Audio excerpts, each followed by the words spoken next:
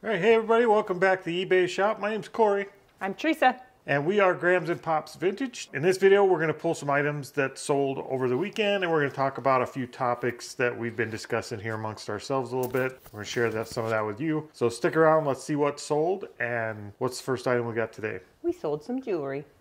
We sold a fuchsia pink rhinestone statement necklace. So that's that one there. All right, so one gaudy grandma necklace, and that was in one of our jars that we got from the Goodwill, right? Yep. So we bought a couple of jars from the Goodwill. They're jewelry jars. We paid way too much for them. I wonder whose fault that is. Well, it's Goodwill's fault. They made them too expensive. But I was taking them home one way or the other. So I think we paid 60 something for one of them. 66 and 49. Anyway, it was our tuition. We were paying to learn about jewelry. This is one of the things that was in it. So cost-wise, I don't know what we've got them divided out yet, but we've got a long way to catch up. Actually, I think we've already sold like 40 bucks worth of that jewelry. Yeah, we sold those earrings that, I don't know if you want to talk about that, the weird thing that said that they closed their account and to watch out.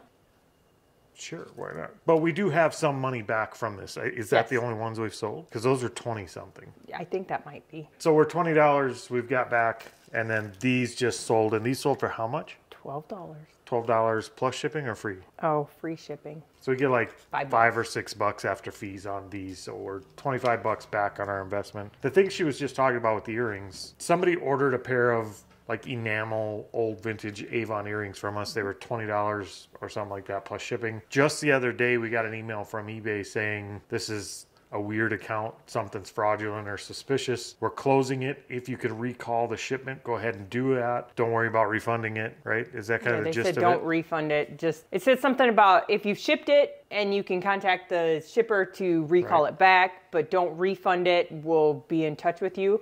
Only we already shipped it and it was already delivered way before we got that email. Yep. So basically they're saying it was kind of a scam account, but it sounds like eBay stood behind us. They're going to let us keep the money from the sale. Sounds like it's going to come out of their pocket, and eBay is going to eat the loss, but they've killed the account, and that's kind of where they left it.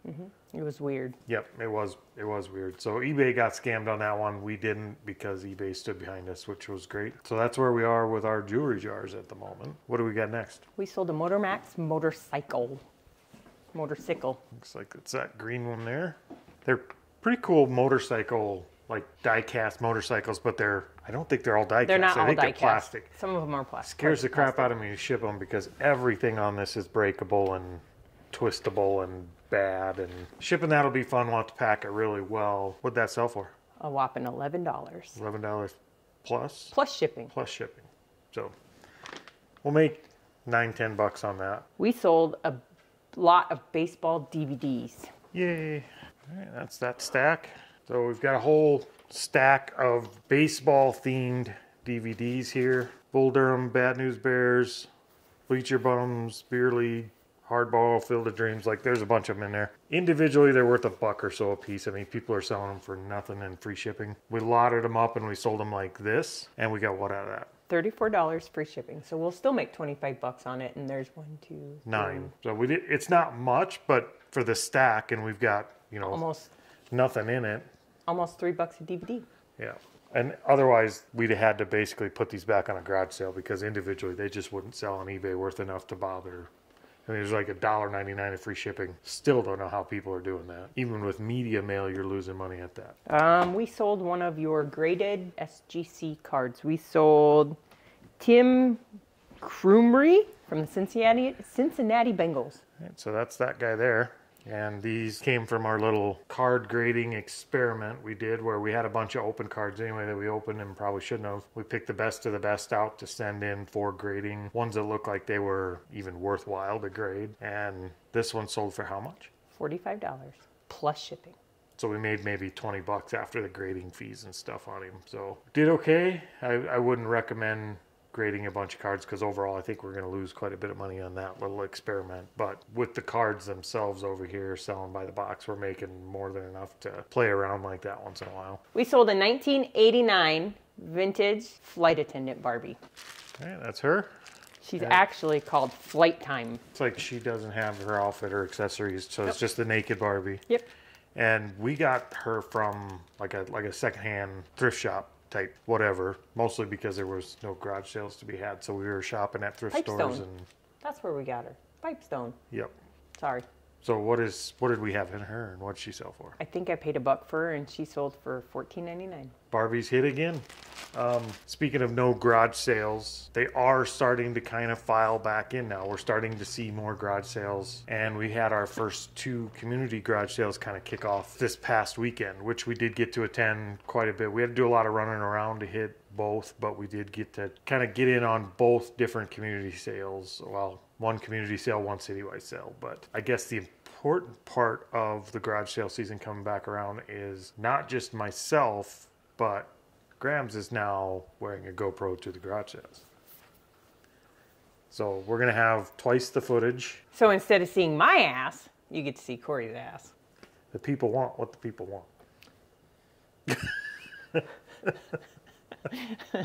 I don't know who wants that, but... So we typically don't, if you watch the channel, you know, we typically don't do a lot of garage sale footage. Part of that is because of the time we started our garage sale was August, September of last year. We were running out of garage sales, and then we hit winter. We didn't have a backlog of garage sale footage to do. Nope. And part of that's just because we enjoy this type of video more than the garage sale type of video. That being said, it seems like a lot of you guys like the garage sale footage more than this type of footage. Well, I think there's a big audience for both, but we're going to start throwing some of the garage sale footage up. We'll see how it works out. So on the topic of wearing cameras, when dudes wear cameras, people just point at them and say, "What is that?" However, at one of my garage sales this weekend, I had some dude come up to me and like almost touch my boob saying, "What is that?" Perks of the job, right? No. There's no perks of the job for some dude touching your boob. Well, not my boobs. Not my boob either.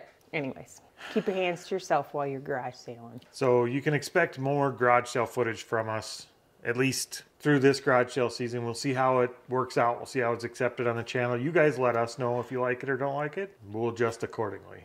In the meantime, we've still got more items to pull. So what do we get next? The next thing we sold was somebody messaged us about it. They are Kasky Kids baseball figures. They wanted to know if we had a certain number. That's that little guy.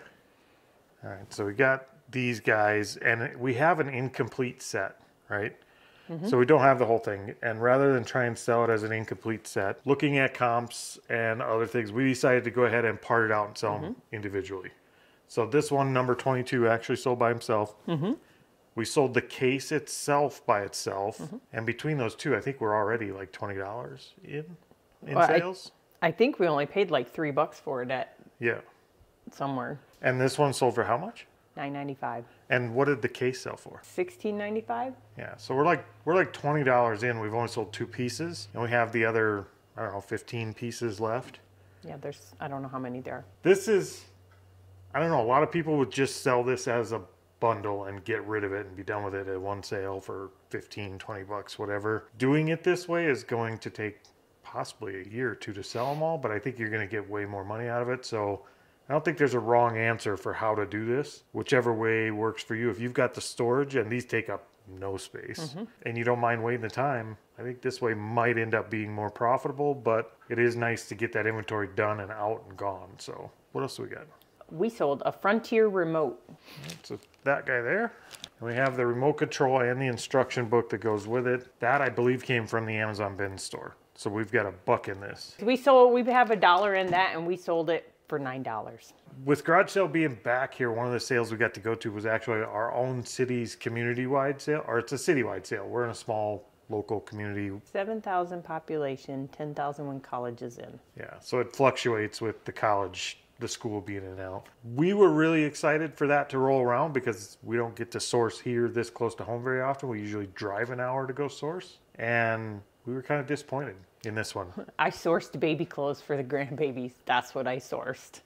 That's all there was. Yeah, I think that is about all we got. No, I bought 2 things on the garage sales here. One is a home interior snowman set, and the other is I think it's called a Winter Wonderland Christmas thing that you point on your wall and it it's shows the projector a picture. thing. Yes. Yeah, the sales here were horrible, and we found out after talking to some other people why they were so horrible. I think there was a total of 17 sales and 1 was canceled. Yep.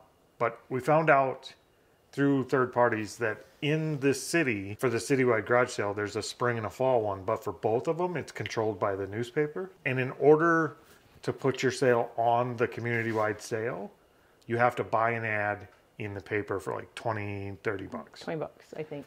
So if you want to participate, you have to pay to participate. That isn't going to fly in this small town. So people just don't participate. They just don't do it. I mean, the problem with that is obvious, and the downfall of it was really obvious, because to have a citywide garage sale with 15 sales and really nothing at them wasn't a great deal. So hopefully that'll change over the years, but it sounds like it's been that way for a long time. So I don't know, we might have to start our own citywide sale. We'll see what happens, but we don't like the citywide sale here, and it's not ran well, and I don't think it's good for the city either. A citywide sale should bring people in from out of town, and this definitely does not do that. So there's not a lot to say about that other than our citywide sale sucked. But we did really, really good on the one in the other town. Yep, another community sale, way smaller than our city, but they showed up. They had, I don't know if they had listings, like a lot of them in the big town. There's one that's coming up this coming weekend that they do a whole listing. I don't know. There was quite a few garage sales where we could get out at the one in the town close to us that we walked to like 3 or 4 and then went and got back in the car. Yeah, and you didn't do that here. They were few and far between, so. Yep. They're starting to show up more and more. I'm sure we'll see more community sales that are good, but we're starting to see which ones are bad too. So that's all information that's good for us to know. What else sold? So the next thing, I'm going to have you grab both items just because it was to one person. So we sold 2 packs of the white football cards and a Tender Heart Care Bear. That's these guys here. And here's the little Tender Heart Care Bear. All right, so we got these 2 here. Was he supposed to have something back? No, those are how they attach them to the boxes. Oh, so we have these 2 things here going out to one person, and that order did say repeat buyer, but I don't know if that's because he bought both these or if he was already repeat. No, it is. Not sure if it was a viewer or not. That's a weird thing to order together if you're not. Whether you are or not, thank you for that order. And what did those sell for? The Care Bear sold for $7.99, and then the 2 packs of football cards we accepted an offer for $8 a piece, so they sold for $16 total. Yep. So good order, and that'll all fit in a little 4x6x8 box really easily, and still go out first class. Yep. All right. What else do we got? I don't know where we got this from, but it's a Bed Bath & Beyond. It's a Bed Bath & Beyond. You got Boogie, other side, right up front. I think you got it. Why are you looking at my booger? I hope that wasn't there the whole time. Oh, well, I guess if it is. Up next is we bought a Bed Bath & Beyond. Hold on, I got itch my nose now. We sold a Bed Bath & Beyond married couple mug set with luggage tags. Is that one there? I think that was something I picked up at the bin store. I don't think it was. I think I bought it at a garage sale, and I think I paid like $1 for it. Only because it was something that they had gotten. If you register with Bed Bath & Beyond, they will give you, flip it over so you can actually read it right. Oh. Isn't that the store that's going out of business? It is. So if you watch our previous videos, you'll see Bed Bath & Beyond is actually filing bankruptcy and liquidating. So if you're looking for deals, we might have to go up there. Yeah. If you're looking for deals, their local stores are all going to be liquidating inventory, shelving, the whole 9 yards. I know when, was it JCPenney's here or Sears in the mall?